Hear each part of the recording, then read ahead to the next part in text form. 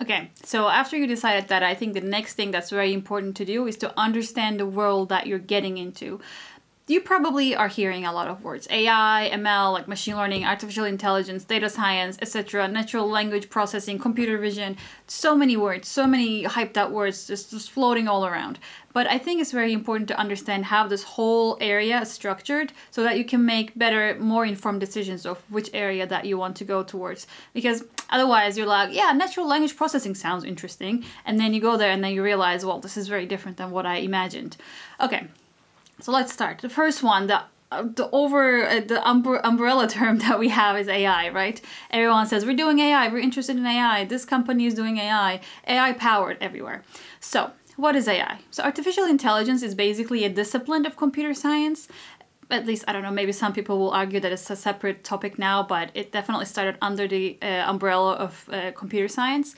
And artificial intelligence is just basically trying to find a way for the computers to do things independently.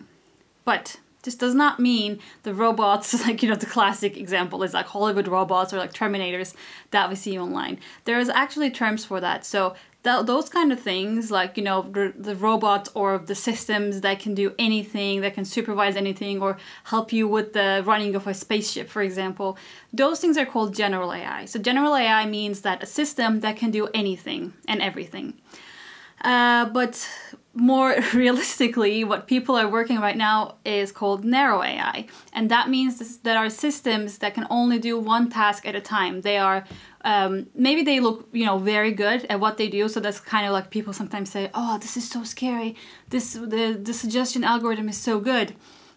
But it's not actually scary because that is the only thing it can do. Like, it cannot start killing people because it can suggest good ads for you. So what does it look like? This looks like, for example, I had a guest on my podcast, for example, someone who said she is working on guessing how much a tire can still be used in a Formula One race. So this is one AI system. Or online ads that you see everywhere. You know, you go check out things all over the internet and before you know it, you start seeing ads that are relevant to what you're interested in. It could also be self-parking cars, self-driving cars. You know, those systems use a combination of AI technologies, and it's able to see, oh, there's an individual, there's a car, there's a pedestrian and everything, and then it's able to see what to do or like how to park or how to drive. So those are the things that AI systems can do. So that was narrow AI, but AI also divides in some other ways too. There is a knowledge representation and reasoning part of AI, and there is more the learning part of AI. So knowledge representation and reasoning work more with logic. For example, it's more like you're giving the computer a representation of the world and making it make its own decisions. But learning is more like you're only giving examples, and it's learning from those examples, and it's extracting the representation by itself. So these are different approaches to AI. There could be more, but these are like the top two that I know of, or the things that I have basically worked on before. But that's where machine learning is. So that's another term that we learned. You know, AI is kind of umbrella term. You have general AI and narrow AI, and at the same time you have different approaches to AI, this narrow AI actually.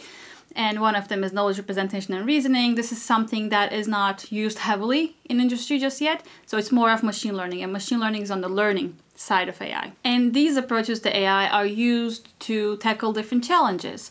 You know, you have natural language processing, for example, that's or natural language understanding. You can also say that's a challenge that is trying to being tackled in the AI world. Or you have computer vision. You can also think it as a challenge. Of course, this is not one challenge that will be solved. It's just, you know, you have, okay, first you have the English language text understanding. After you've done it, maybe you want to understand Italian language. And then you want to make a system that understands all languages. But then you are using, you know, normal day language. Maybe you want to have a system that understands medical language. So these are all different challenges within challenges that we're trying to solve.